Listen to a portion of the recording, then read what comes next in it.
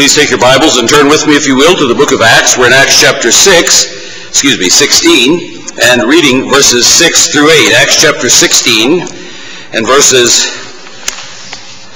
6 through 8, and then in a moment I'll read verses 7 through 10. Gracious Heavenly Father, we thank you once again for the privilege of being here tonight, and we pray that you will fill our hearts with joy and gladness, and that you will keep us singing wherever we go. Help us to know with assurance that we are in the center of your will, for that is where the greatest amount of joy and singing takes place, when we know that we're doing what you've called us to do. Even in the midst of distress, as we see the apostles in the book of Acts going through some very difficult times, and yet are filled with joy and gladness. They have singing and praise in their hearts to the Lord Jesus Christ. And Father, we pray that you'll help us to know with that great assurance that they had, that we are too in your will. So Father, we pray for your blessings upon this time tonight, for we pray it in Jesus' name. Amen. Acts chapter 16. Macedonia, here I come. Divine direction, part number 4. Now when they had gone throughout Phrygia and the region of Galatia, and were forbidden of the Holy Ghost to preach the word in Asia, after they were come to Mysia, they essayed to go into Bithynia, but the Spirit suffered them not. And they, passing by Mysia, came down to Troas, and a vision appeared to Paul in the night. There stood a man of Macedonia and prayed him, saying, "Come over into Macedonia and help us." And after he had seen the vision, immediately we endeavored to go into Macedonia, assuredly gathering that the Lord had called us for to preach the gospel unto them. Do you have that assurance? That you know exactly what God wants you to do, you know exactly when God wants you to do it, and you know exactly where and how God wants you to do it. God's Word makes it clear that we can know that. We can know when we're in the center of His will, we can know when we're out of His will, and the Holy Spirit will give us conviction of our sin, because to be out of the center of God's will is sin. We can't cut it any other direction. So if you don't know for sure that you're in the center of God's will, if you're not actively pursuing God's will, if you're merely floating through life and sort of hoping that you're bumbling your way to heaven, you're really not in the center of the will of God. It should be an active pursuit, as we see the apostles in active pursuit of doing, not just believing, of doing the will of God as we move through the book of Acts. Very important. Now, when we started this study on divine direction, how do we know the will of God when there is not specific scripture at hand? And we noted that the issue is never, shall I obey the Bible or not? The issue is, where shall I do what God has already revealed that I am supposed to do? We always want to ask the question about the will of God when there's not a specific verse on that subject. Like, shall I smoke this cigarette or not? Well, let's see, are there any verses in the Bible about cigarettes? we need to start a long time before we ever get to that kind of silly, specific question, because God has revealed His will to us in massive blocks of truth as we move through Scripture, and every one of those has an application to the specific questions that we must ask day by day. We noted here that God never changed Paul's commission. He merely changed his direction and the target people to whom he would be sent, and the same is true for us. God gives us, and we've talked about this in great detail in the past, so I'll just pass over it quickly. God has given to each of us certain spiritual gifts at the moment of salvation, and He sends us to function with those gifts in the body of Christ. He doesn't change our gifts, but He may change our direction and the target group of people. But we are obligated to use the talent that God has given to us. You remember Christ's parable of the talents. We are obligated to use it wherever He places us in the body of Christ. In studying the way in which God gives direction by prohibition, we saw that a few verses before, and freedom to proceed, we learned some very basic ground rules. Number one, God never gives direction that is contrary to His Word. You can count on that. If you think the Lord is leading you to do something that is contrary to the Word of God, it is not God who is leading you, it is the world, the flesh, the devil, or the demons.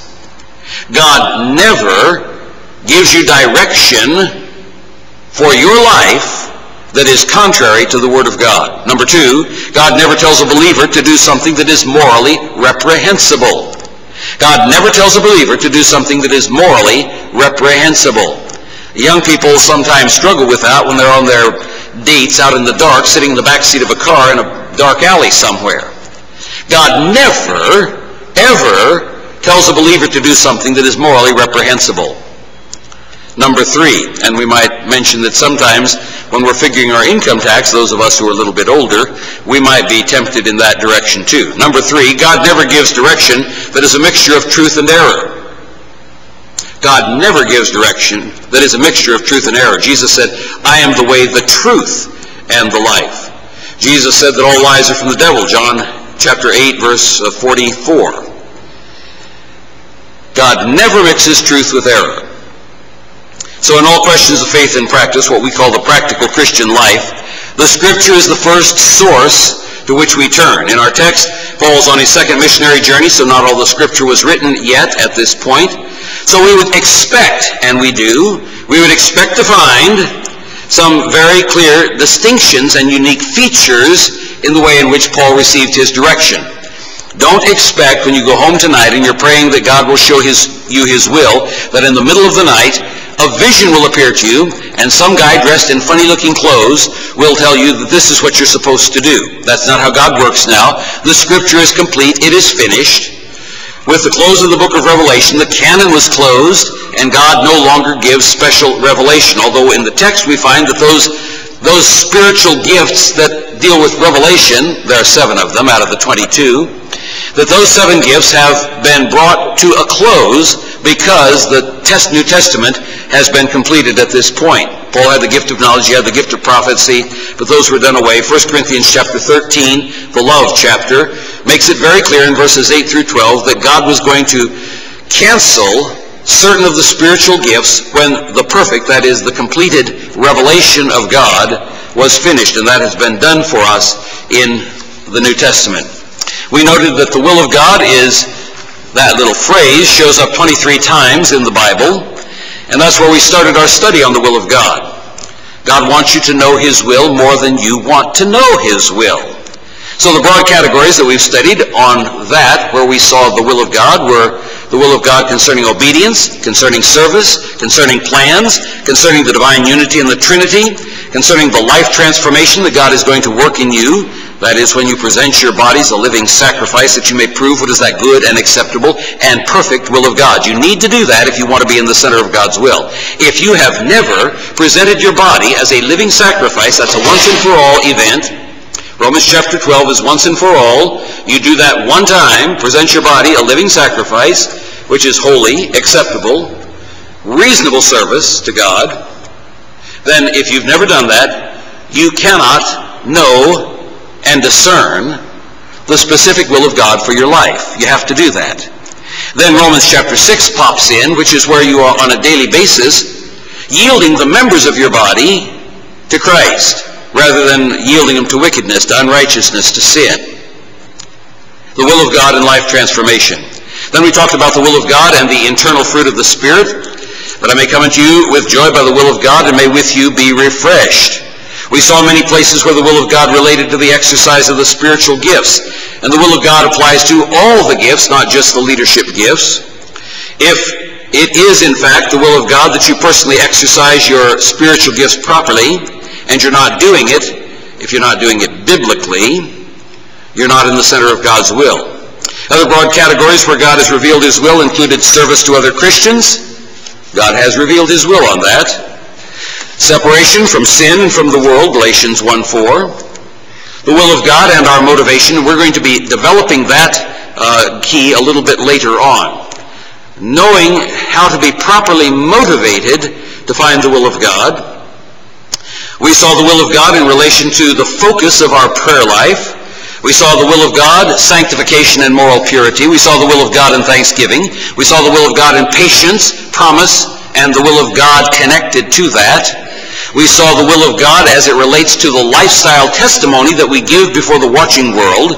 We saw suffering and the will of God, not a very pleasant topic to talk about, but when you understand suffering in the context of the will of God, it not only enables you to grit your teeth and bear it, but it enables you to go through the times of suffering with joy. It might be emotional suffering. It might be physical suffering as a result of disease or an accident. It might be suffering of some sort of political persecution. But if you understand suffering in the context of the will of God, you'll be able to go through it with joy and gladness, as we see many times the apostles doing in the book of Acts.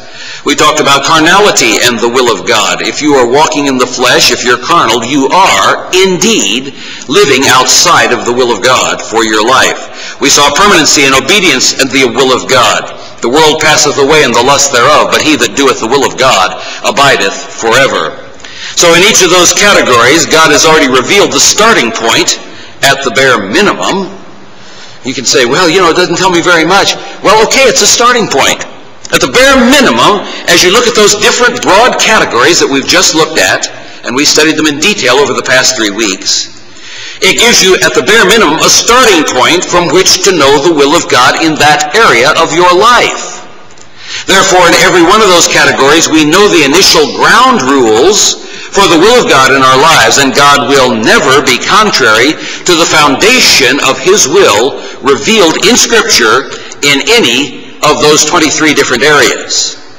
In each of those categories, God has revealed his will. And that covers a whole lot of the Christian life. Now, last week we added a few more areas concerning that phrase, his will, as it refers to the will of God. First, God's will is sovereign. That should be an encouragement. It's not an excuse to sin.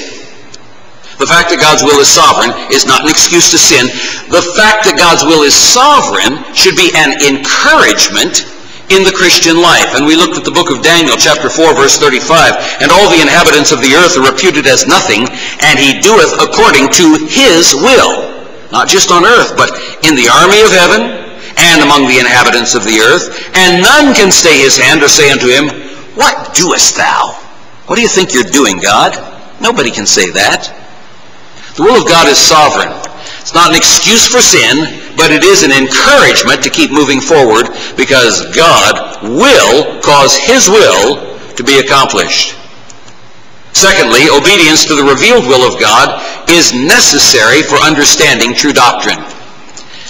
Folks, if you don't live in obedience to the will of God that you know, number one, you will not understand true doctrine, and that means that number two, you will not get any further light concerning his will. Obedience to the revealed will of God is necessary for understanding true doctrine. Obey first, understand later. Jesus said that in John 7:17. If any man will do his will, he shall know of the doctrine, whether it be of God or whether I speak of myself. You have to obey first, and then you will understand. Lots of times our little kids don't know why we tell them to do something, and they want to ask why, and they want to fuss and whine and pout and cry about it, and we insist that they simply do what we told them to do. Heard a wonderful story once about some missionaries who were on the foreign field, and they had taught their children to obey immediately. And one day the mother walked out of the house, and she saw her little boy standing under a tree. And she said to him in a panicky voice, "Johnny, drop to the ground and run as fast as you can." And he did. He obeyed immediately. And as he looked back, a boa constrictor was stretching itself down off one of the branches of the tree. He didn't say, "Why, Mommy?" He would have been a dead boy. He obeyed immediately. And folks, that's what we need to do. When we see what the Bible tells us to do, we don't ask, "Why, God?" We don't question it. We don't try to spiritualize it away or decide that there must be some other option. We need to learn to obey immediately. Obey first, understand later. The third thing, worship and obedience to the revealed will of God are necessary for getting yes answers to prayer. Now, you're just batting on heaven's brass doors when you refuse to obey what God has already told you to do. If you're not worshiping Him properly, there are many people who cut out of worship. They decide they can worship God down at the lake just as well as they can with the body of believers. Forsake not the assembling of yourselves together as the manner of some is, but exhort one another, and so much the more as you see the day approaching. We're moving toward the day of Christ's return. How much more ought we be together worshiping Him, not forsaking the assembling of ourselves together as the manner of some is. And so obedience and worship, revealed will of God, are necessary for getting yes answers to prayer. John 9:31. Now we know that God heareth not sinners, but, if any man be a worshiper of God and doeth His will, him He heareth. Do you want to get yes answers to your prayer?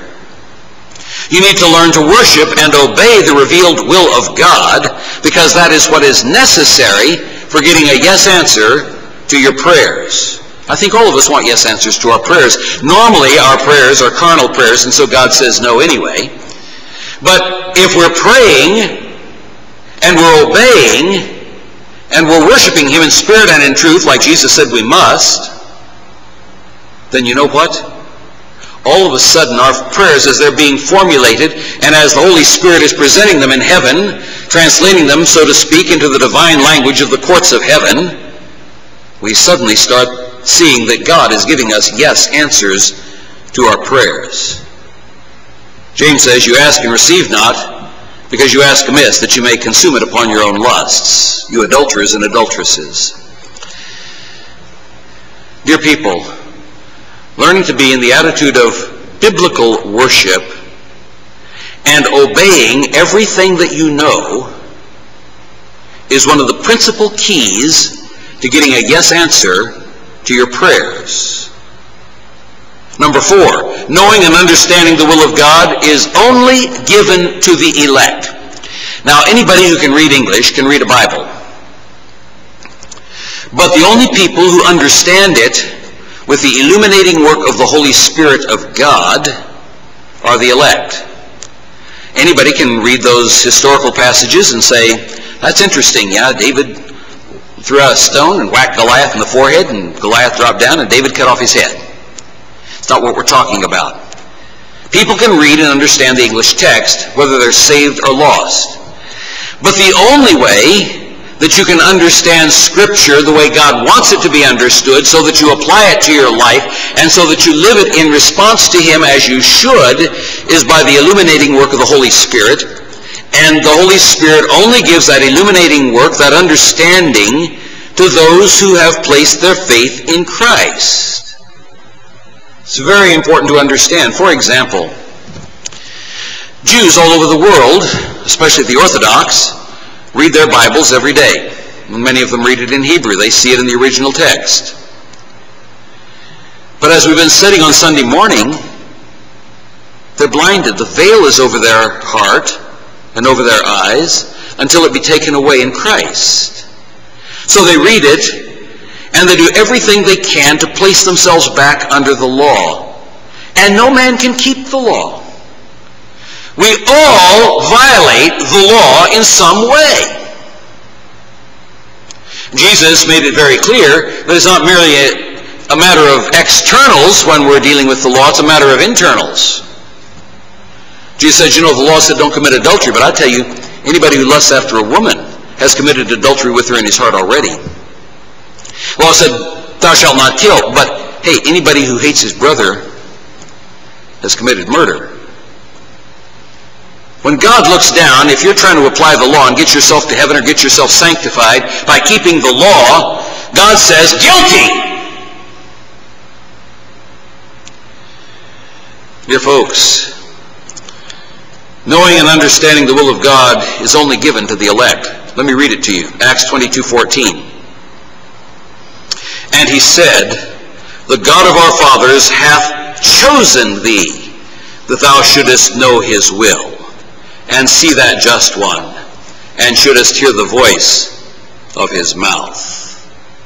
The God of our fathers hath chosen thee, that, or we might say, in order that, so that You should know his will. Knowing and understanding the will of God is given only to the elect. Fifth, agreeing with the will of God for your life is the foundation for excellence in your life. If you're sort of wishy-washy on the will of God, if you sort of think that, well, the will of God is it can take it or leave it, you know what kind of a mediocre life you're going to live?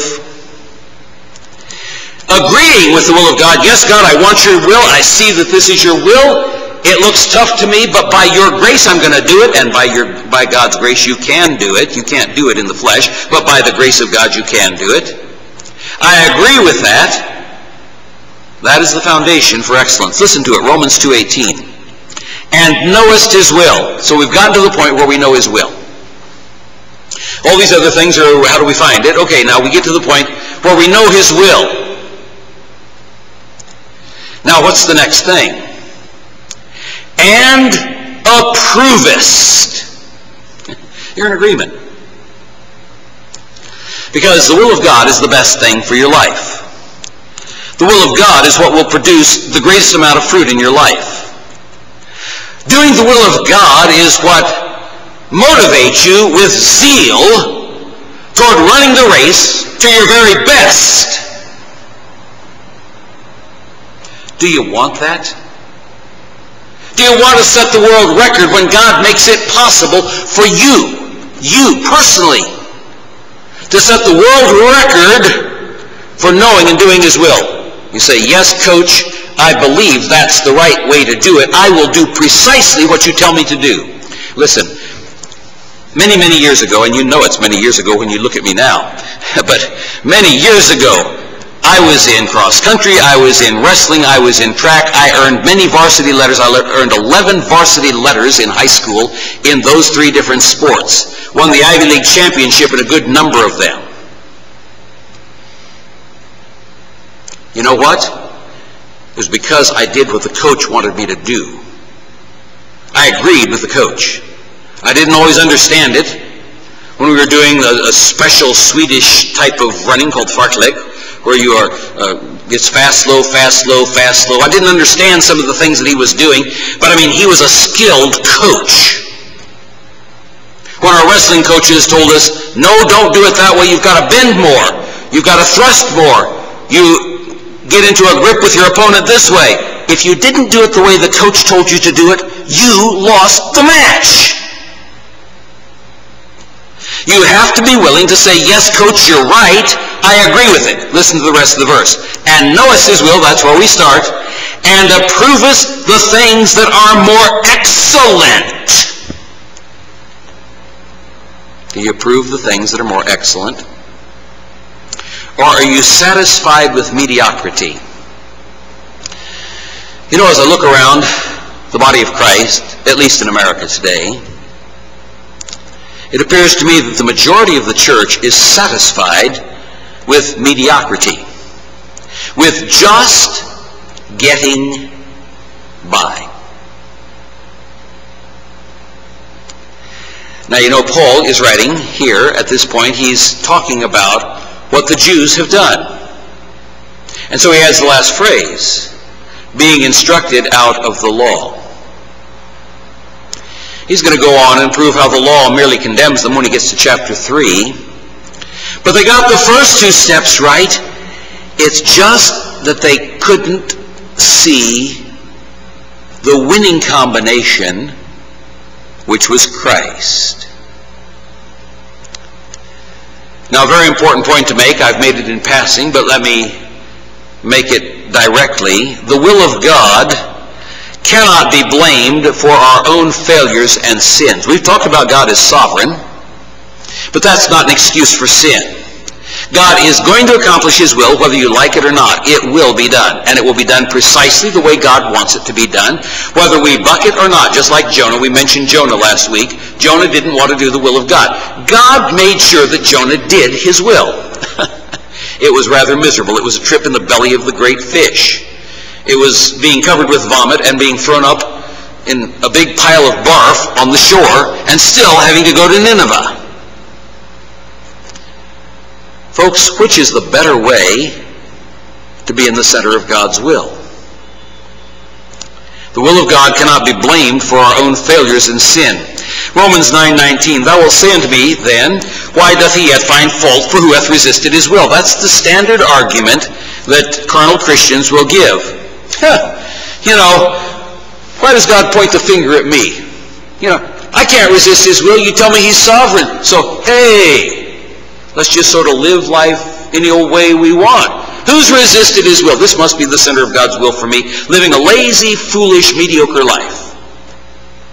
No, nay, but, O man, who art thou that repliest against God? Shall the thing formed say unto him that formed it, why hast thou made me thus? And Paul gives the illustration of the pot and the potter. How many pots talk back at the potter and say, look, I don't like the way you're making me. I don't want to be so fat, or I don't want to be so skinny as a pot. I want to be this kind of a pot. God makes us the way he wants us for the purposes which he has ordained. Ephesians 1:5. Having predestinated us unto the adoption of children by Jesus Christ to himself, according to the good pleasure of his will. You can't blame God for our failures and sins, although God is sovereign. He predestinated us according to the good pleasure of his will, which he purposed in himself. He didn't look down the corridors of time and say, oh, that's the way they're going to be, so I guess I'll call that predestination. It's according to the purpose of his will. Verse 9, 4 verses later, having made known unto us the mystery of his will, according to his good pleasure, which he hath purposed in himself. You get the idea. How about Colossians chapter 1, verse 9? For this cause also, since the day we heard of it, do not cease to pray for you, and to desire that you might be filled with the knowledge of his will, in all wisdom and spiritual understanding. Not just knowing the bare facts, knowing how to apply the facts that you know. We're going to talk about that in just a little bit, about how to apply the Scriptures. Hebrews 13:21, make you perfect in every good work to do his will. Did you know the will of God includes doing good works? We tend in Protestantism to downplay good works. We say, oh, that sounds too much like Catholicism, or that sounds too much like Hinduism or Buddhism or Mohammedanism, Islam. Good works. Man, we're saved by grace. God has ordained good works that we should walk in them. Not as a means of salvation, but as a manifestation of salvation.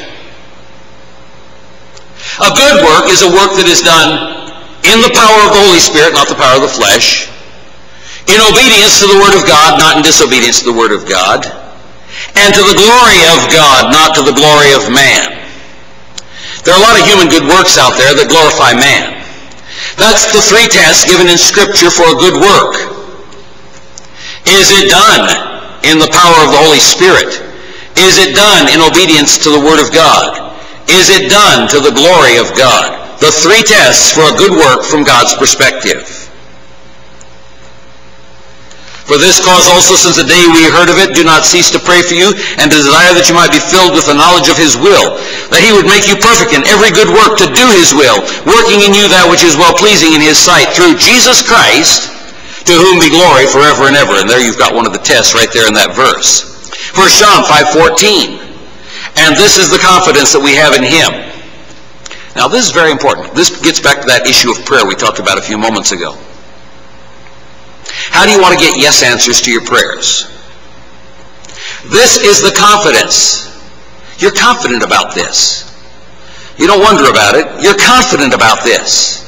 This is the confidence that we have in him, that if we ask anything, don't leave out the next four verses, or next four words. If we ask anything according to his will, he heareth us. Do you know how to pray in harmony with the will of God? Well, it goes back to knowing the will of God. And the first place you go is here in Scripture. And so you go back to those first 23 issues that we talked about, and we've added 6 more here this evening, about the will of God. And you say, how does it fit into one of these categories? What has God revealed to me in that category about his will? Is what I'm praying about in harmony with the principles that God has set down in those categories of his will? And when you do that, all of a sudden you find that your prayers are being tailored in such a way that your heart desires God's will in that category for your life. Revelation 17:17.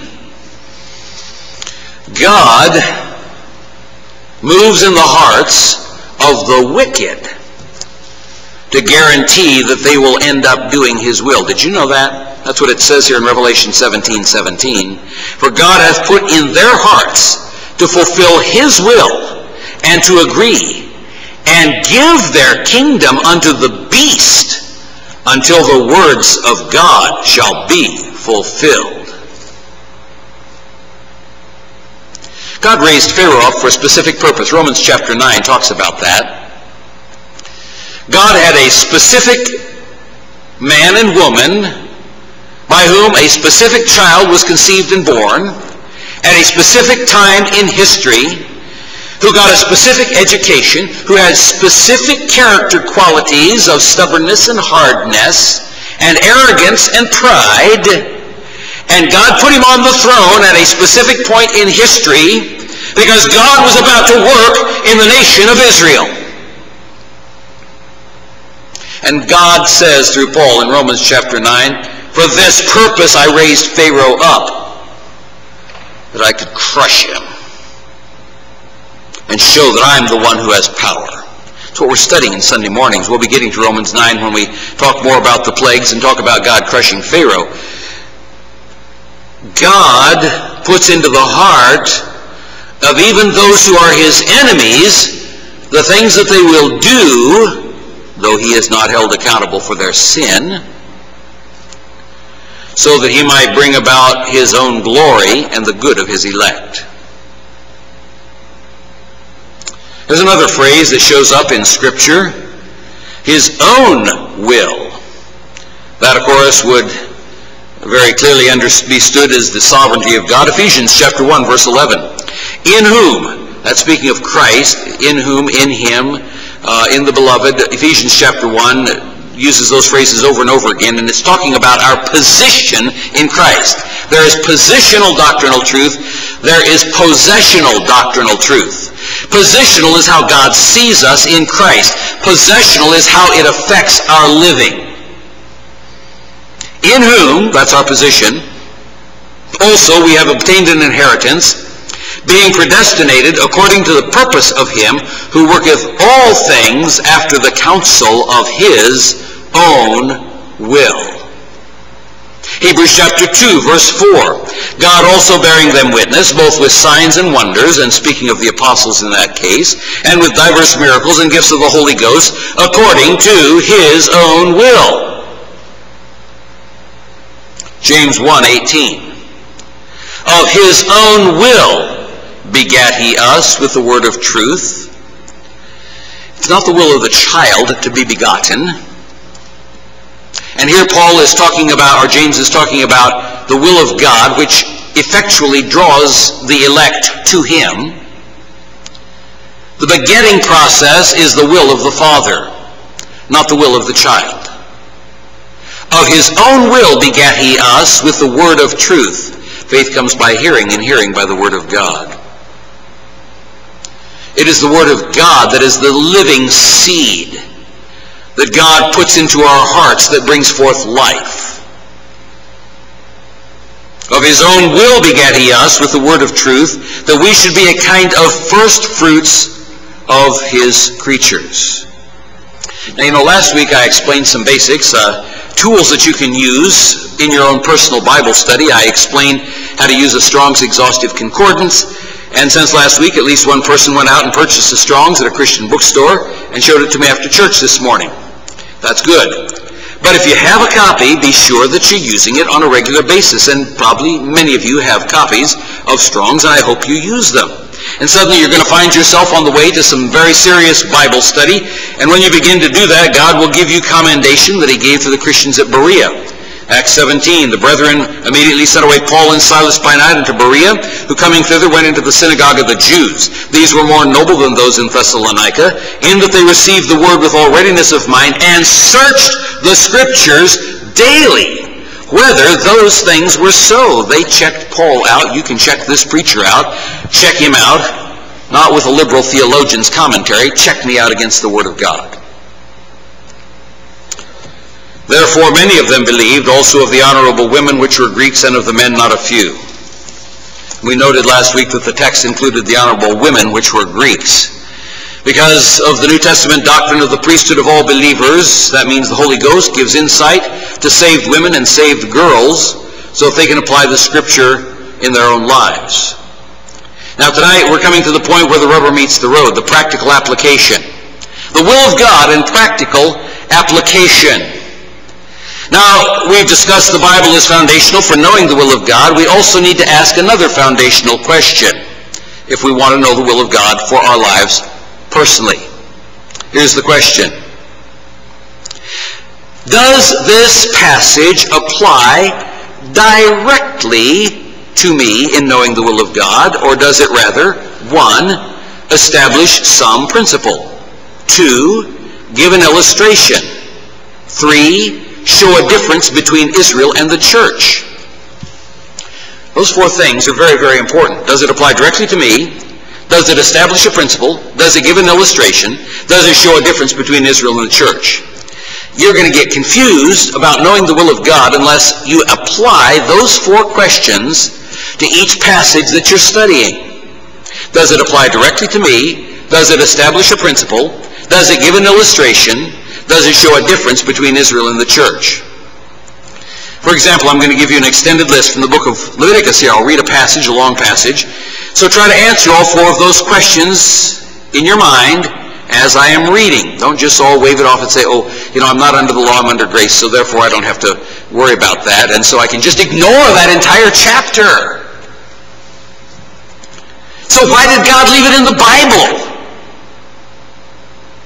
God has a purpose in it, even if you're not under the law but under grace. He has a purpose for you in it. So ask those 4 questions. Does it apply directly to me? Does this establish a principle that applies to me? Does this give an illustration that provides guidance for me? Does this show a difference between Israel and the church?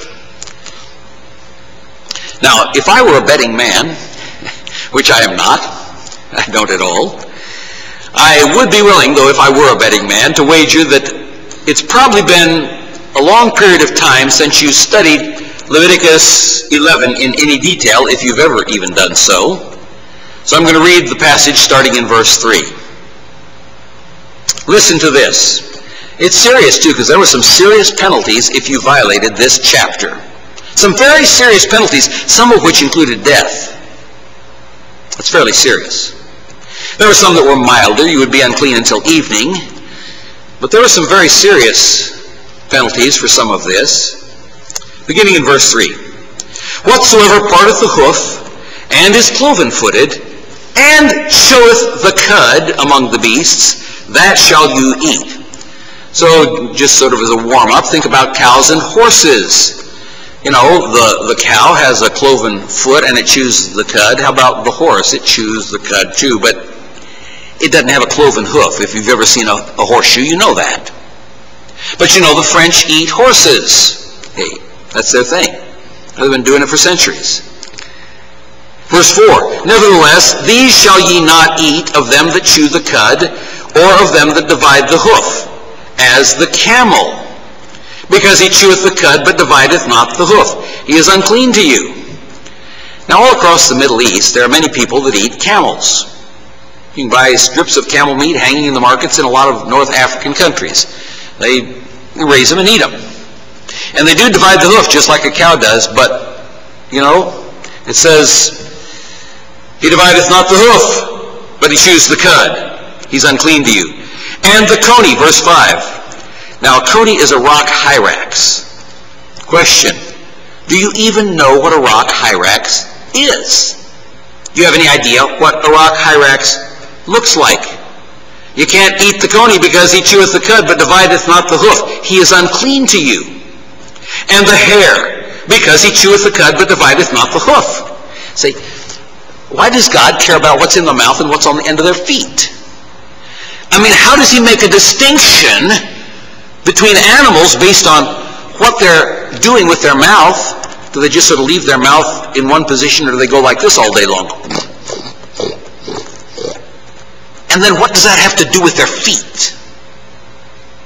God's making rules. It might seem arbitrary to you. Does God have the right to make a rule that may seem arbitrary to you? Yes. If he makes the rule and it seems arbitrary to you, if you were obligated to obey that rule, would you have to obey it, even if it seemed arbitrary? Yes. Obey first, understand later.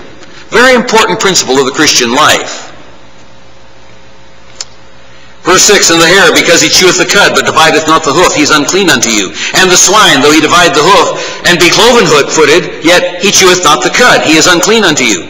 Question, have you ever eaten bacon, ham, pork sausage? If you're from the South, have you ever eaten hog jowls or pork rind or chitlins? Verse 8, of their flesh shall ye not eat, and their carcasses shall ye not touch. Have you ever touched a part of one of these dead animals? I mean, hey, the last time that you pulled out some bacon, you say, well, I wasn't eating it myself, but, I cooked it for somebody else who thought it was okay to eat bacon. Did you touch the bacon? That's part of a dead animal. It's part of a dead pig. It says, their carcasses shall ye not touch. They are unclean unto you. Now, as we're going through this, I hope you're trying to answer the 4 questions rather than just glibly saying, man, I'm glad we're not under the law. Verse 9, these shall ye eat of all that are in the waters. Whatsoever hath fins and scales in the waters, in the seas and in the rivers, them shall ye eat. So it's both salt water and freshwater creatures. And all that have not fins and scales in the sea and in the rivers, and of all that move in the waters, and of any living thing which is in the waters, even some things that don't move are living things in the waters, they shall be an abomination unto you.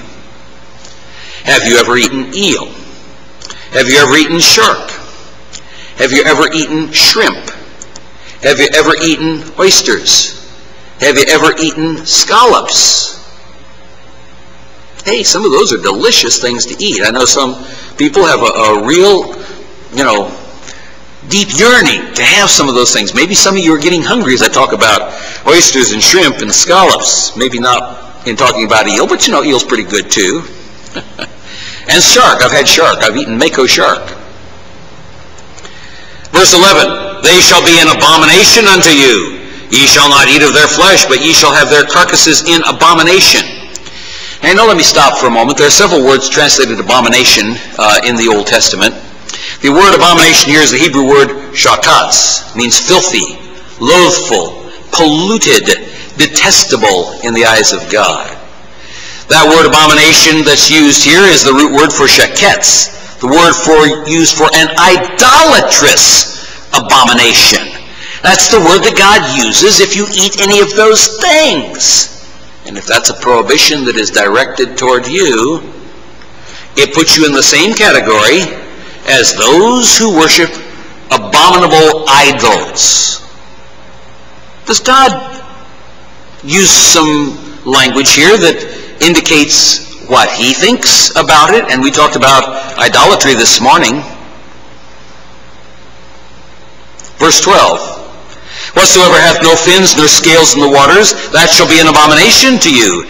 And these are they which you shall have an abomination among the fowls. They shall not be eaten, they are an abomination. The eagle and the ossifrage and the osprey, and the vulture and the kite after his kind, every raven after his kind, and the owl and the nighthawk and the cuckoo, and the hawk after his kind, and the little owl and the cormorant and the great owl, and the swan and the pelican and the gier eagle, and the stork and the heron after her kind, and the lapwing and the bat. Question. Do you even have any idea what in the world is an ossifrage, or cormorant, or a gear eagle. What in the world is a lapwing? So how would you know if you ever ate one accidentally? Remember, folks, these were serious commands that were punishable by serious penalties. So do they apply to you or do they not? And if so, why or why not? Can you give specific reasons why they don't apply to you? Biblical reasons. Can you prove your position from Scripture if you're serious about knowing and obeying the will of God? Don't just say we're not under the law, that's true. But do you even know the references that prove you are not under the law? You've all heard me preach that we're not under the law. You've all been raised to believe, more or less, that we're not under the law, though some in Reformed circles really try to put you under the law, and they tell you that the Ten Commandments are God's guide for the Christian life. That's a weak one. Do you even know where the New Testament says that you're not under the law? Can you tell me the books in which the New Testament tells you that you are not under the law? What are the two principal books of the New Testament that make it clear you are not under the law? Do you know what they are? I hope you said Romans and Galatians. Those are the two principal books in the New Testament, and there are many other places as well, but two principal books in the New Testament that tell you you're not under the law. Let me read a couple of verses. Romans 6:14, for sin shall not have dominion over you, for you are not under the law, but under grace. Verse 15, what then? Shall we sin because we're not under the law, but under grace? God forbid. It's not an excuse to sin just because you're not under the law. Galatians chapter 3. But before faith came, we were kept under the law, shut up under the faith which should afterwards be revealed. In other words, a change took place, and Paul spends 3 chapters dealing with that. Chapter 4, verse 21, tell me, ye that desire to be under the law, do you not hear the law? Chapter 5, but if you be led of the Spirit, ye are not under the law. You can't get any more plain than that, especially in the context of those 3 chapters, 3, 4, and 5 in the book of Galatians. Now, let's back up for a second. The law said, thou shalt not commit adultery. Does not being under the law make it okay to commit adultery? Can you tell me why or why not? Can you point to specific passages that would indicate why or why not? Can you prove it from Scripture? You can prove now you're not under the law. Can you prove that not being under the law doesn't give you permission to go out and commit adultery? Let me ask this. Why is eating a lapwing different than committing adultery or murder or stealing? Why? Can you tell me why it's different? Both of those things were contained in the law. I hope you've been asking yourselves the 4 questions as I've been covering the material, and that you can prove your answers from Scripture, because knowing and doing the will of God depends on being able to do this. Remember the 4 questions again. Number 1, does it directly apply to me? Number 2, does this establish a principle that applies to me? Number 3, does this give an illustration that provides guidance for me? And number 4, does this show a difference between Israel and the church? I hope you're beginning to understand, and you've heard me preach this over and over. Israel is not the church, and the church is not Israel. You know, that is a question that is muddy waters in Reformed theology.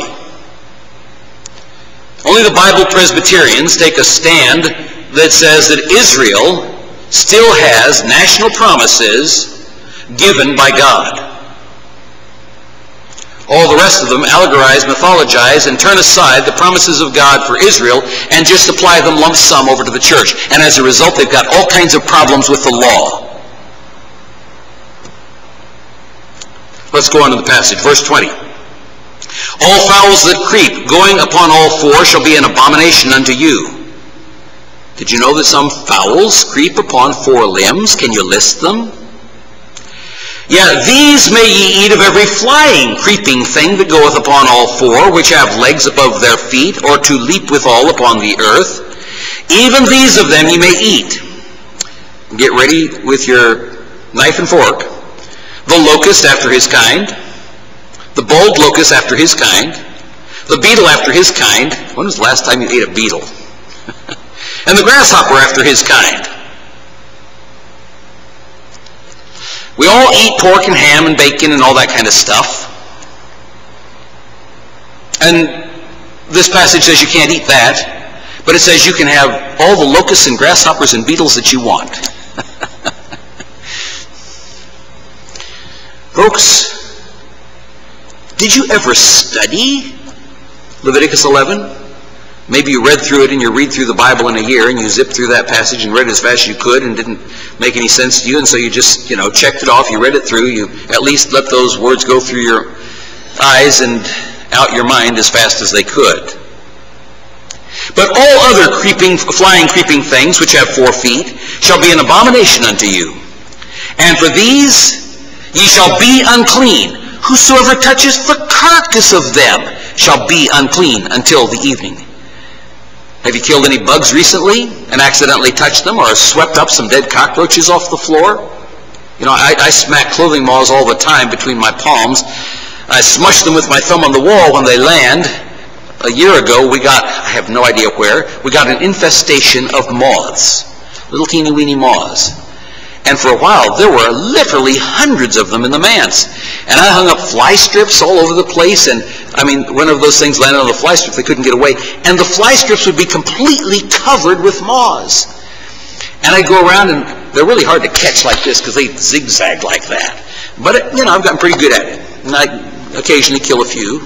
Still, I've gotten rid of most of them. I've recently gotten, and this is a wonderful tool if you don't have it, for $2.39 at Harbor Freight Tools, a thing that looks like a tennis racket, but it has a DC electric current in it and real close webbing. And if you push the button and just touch the thing, it goes zzz, you hear this little zit sound, and you can see the little flash of light up there, and the moth is dead. And as long as you hold the button, the moth is stuck to it. Then you just turn it upside down, release the button, and the moth drops into the trash can. Wonderful invention if you don't have one. It kills moths and kills flies, and it kills wasps and hornets and those wood-boring bees and everything else that flies around that you don't like. But it says anybody that touches the carcass of one of those things shall wash his clothes and be unclean until the even. Verse 25. The carcass of every beast which divideth the hoof and is not cloven-footed, nor cheweth the cud, are unclean unto you. Everyone that toucheth them shall be unclean. And whatsoever goeth upon his paws among all manner of beasts that go on all 4, those are unclean unto you. Whoso toucheth their carcass shall be unclean until the even. Have you ever touched your dead dog or dead cat when it died? He that beareth the carcass of them shall wash his clothes. You felt so sorry and you picked up that poor dog that you loved, and you hugged it, and then you went out and buried it in the backyard and put up a little stone to mark the grave or your dead parakeet or whatever you had. He that beareth the carcass of them shall wash his clothes and be unclean until the even. They are unclean unto you. These also shall be unclean unto you among the creeping things that creep upon the earth, the weasel and the mouse and the tortoise after his kind. Did you ever pick up a tortoise or a turtle when you were a kid in school? And the ferret and the chameleon and the lizard and the snail and the mole. Almost every non-Jewish boy alive has picked up lizards and snails. Even some girls, although most of the time they squeal and they run away, which is what makes them so fun to pick up for the boys and hold them up in front of the girls. These are unclean to you among all that creepeth. Whosoever doth touch them, when they be dead, shall be unclean until the even. Do you realize God gave a whole chapter of the Bible to this? And it's not a short chapter. And upon whatsoever any of them, when they are dead, doth fall, it shall be unclean. Whether it be a vessel of wood or raiment or skin or sack, whatsoever vessel it be, wherein any work is done, it must be put into water, and it shall be unclean until the evening, so it shall be cleansed. Got to soak it until night.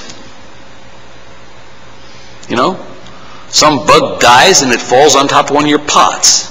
Cockroach dies and, inside your shoe. Soak your shoes. Every earthen vessel whereunto any of them falleth, whatsoever is in it shall be unclean, and ye shall break it. Pottery couldn't just be cleaned, it had to be broken. Of all meat which may be eaten, on that on which such water cometh shall be unclean, and all that drink that may be drunk in every such vessel shall be unclean. Got to throw it out. Everything whereon any part of their carcass falleth shall be unclean, whether it be the oven or ranges or pots, they shall be broken down. Imagine that.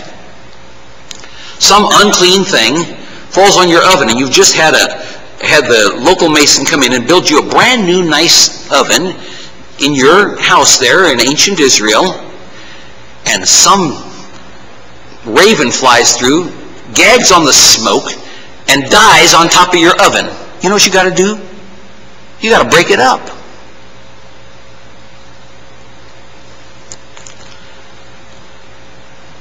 Everything whereon any part of their carcass shall fall shall be unclean, whether it be the oven, the ranges, or the pots, for they shall be broken down, for they are unclean, and shall be unclean to you.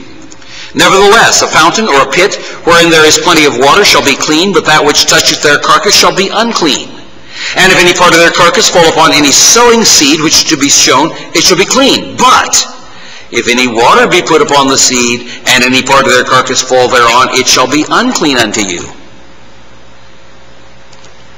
Was God giving some rather detailed instructions here? Is the seed dry or is it wet when the dead thing falls on it? And if any beast of which ye may eat die, he that toucheth the carcass thereof shall be unclean until the even. And he that eateth of the carcass of it shall wash his clothes, and be unclean until the even. He also that beareth the carcass of it shall wash his clothes, and be unclean until the even. They did a lot of laundry. And every creeping thing that creepeth upon the earth shall be an abomination, it shall not be eaten. Whatsoever goeth upon the belly, and whatsoever goeth upon all four, or whatsoever hath 4 feet, among all creeping things, think millipedes and centipedes, that creepeth upon the earth, them ye shall not eat, for they are an abomination. Now I want you to stop and think for a second. God created all of those creatures. And at creation, what did God say about them? God pronounced every one of these creatures that he has called an abomination and unclean. At creation, God pronounced every one of them good. But sin entered into the world. And the law was given because of sin. And so now God has, under the law, has given those creatures a different status, a new status under the law. Are you thinking in context of the entire Scripture? What God is trying to teach us through that. None of those things were considered unclean back in the days of Adam and Eve before the fall. Verse 43, ye shall not make yourselves abominable with any creeping thing that creepeth, neither shall you make yourselves unclean with them, that you should be defiled thereby. Look at the language that God uses. For I am the Lord your God. Ye shall therefore sanctify yourselves, and ye shall be holy, for I am holy. Neither shall you defile yourselves with any manner of creeping thing that creepeth upon the earth. For I am the Lord that brought you up out of the land of Egypt to be your God. Ye shall therefore be holy, for I am holy. This is the law of the beasts, and of the fowl, and of every living creature that moveth in the waters, and of every creature that creepeth upon the earth, to make a difference between the unclean and the clean, and between the beast that may be eaten and the beast that may not be eaten. Now, have you been asking yourself the 4 questions as we've been going through this? I hope so. I hope you know how to answer that from the New Testament. Because those 4 questions are specifically answered in the New Testament concerning that entire chapter that we just read in Leviticus chapter 11.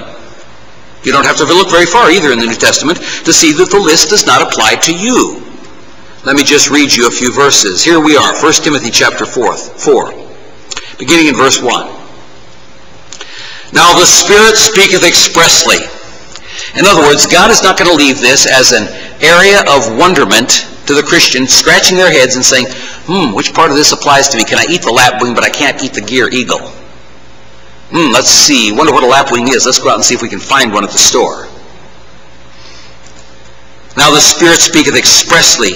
God is giving us clear detail here, that in the latter times some shall depart from the faith, giving heed to seducing spirits and doctrines of devils. Ooh, this is rather heavy that we're getting into here. It's a departure from the faith, and what he's about to discuss is demonic doctrine. You better know how to answer the questions that we've just asked, those 4 questions in relation to Leviticus 11 and many different other places in the Old Testament. Because otherwise you may find yourself being subject to the doctrines of devils, that's demons. Giving heed to seducing spirits and doctrines of devils, speaking lies in hypocrisy. Whoa, what's being taught will be a lie, and if you buy into it, you're in serious trouble. All lies are from the devil. Having their conscience seared with a hot iron. The people that do this know the difference, but they have seared their conscience so it no longer has feeling in it. Interesting. Listen to verse 3. Forbidding to marry, commanding to abstain from meats, which God hath created, takes you back to creation, takes you back before the law, which God hath created to be received with thanksgiving of them which believe and know the truth. Now here's your key verse. Here's what deals with Leviticus chapter 11. For every creature of God is good, and nothing to be refused if it be received with thanksgiving. Every creature of God is good. Nothing to be refused if it be received with thanksgiving, for it is sanctified by the Word of God and prayer. Why do you pray before your meals? You know, it goes back to verses like this.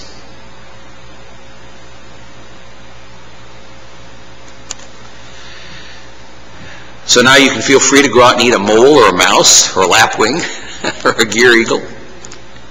You're not required to. But you understand that as we move into this incredible dispensation of grace, why we are not under the law, here we see it in relation to food. Now there are other things that we're not under the law in relation to, like all the ritual ceremonies, but you've got to know the verses where it says so. I'm just dealing with one area and those 4 questions. Each different area of your study of Scripture, you should be asking those 4 questions if you want to understand, does it apply to me? Or am I supposed to learn a principle about something here? So why is Leviticus in the Bible? Well, let me read the rest of the chapter here in 1 Timothy, the rest of 2 verses. For it's sanctified by the word of God and prayer. If thou put the brethren in remembrance of these things, thou shalt be a good minister of Jesus Christ. That's why I'm teaching you this. Because Paul says to Timothy, if you put the brethren in remembrance of these things, thou shalt be a good minister of Jesus Christ, nourished up in the words of faith and of good doctrine, whereunto thou hast attained. So, why is this list in Leviticus still in our Bible? What does it have to do with us today? It's a practical, visible illustration of the Bible doctrine of separation. You've got it up there on the platform behind me. Be ye separate. 2 Corinthians 6:17. It is the principle of God making his people separate and distinct and different from the world around us. It also shows a clear distinction between Israel and the church. We are to be different from the rest of the world, though the differences in the church relate to other things. You know, I hope you picked it up as we were reading through the last part of that passage. There was a key verse in that passage in Leviticus that gave the correct transdispensational principle.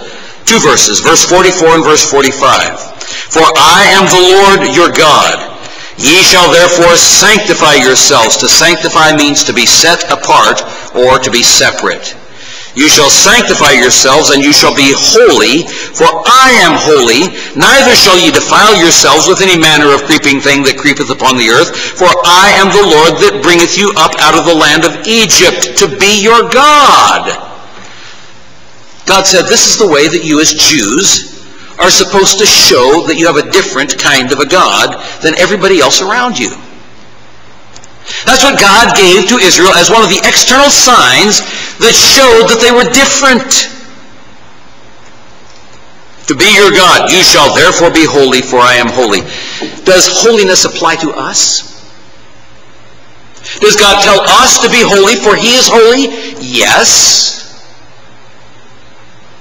Be ye holy, for I, the Lord your God, am holy. Be separate, be sanctified, be set apart. That moves us to the next question, which we're over time already, which is the will of God and our motivation. We have to ask the next question. We're going to take this up next week, but the next question is, why am I doing what I am doing? You see, the will of God includes the reasons that we do what we do, but we'll pick that up next week. Our gracious Heavenly Father, we thank you for your will and for the way in which you have revealed it to us in your word. Help us not to be sloppy Bible scholars. Help us not to be slothful in our study. Help us not just to sort of generalize and say, oh, well, that's the law. I don't have to worry about that. You gave it so that you could teach some very important principles. You gave it so that you could teach some distinctions between Israel and the church, that the church is not Israel, that Israel is not the church. You gave it so that we might understand your character and your nature. You gave it to give illustrations in the physical realm of certain things that you now want us to understand and apply in the spiritual realm. Father, we pray that you might help us to be faithful and diligent in our study of the Scriptures, that we might be like the Bereans, searching the Scriptures daily whether these things are so.